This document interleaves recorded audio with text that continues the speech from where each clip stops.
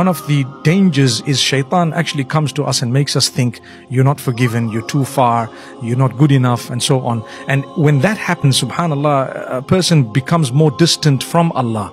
But when you have that yaqeen and conviction that I sought forgiveness, Allah says He is merciful, He is kind, He is the most forgiving, the most compassionate, the most merciful. If I say, oh Allah, forgive me once, it is wiped out completely from there. And then start improving. We have to improve on our company. I always tell people, read one verse of the Quran a day. One, just one. And then if your heart takes you to the second one, you may do it. But the first one, you force yourself to do it.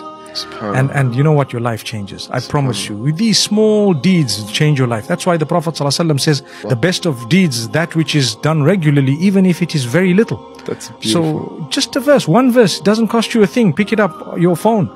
You know, open the app and read a verse, read the meaning of it and keep going.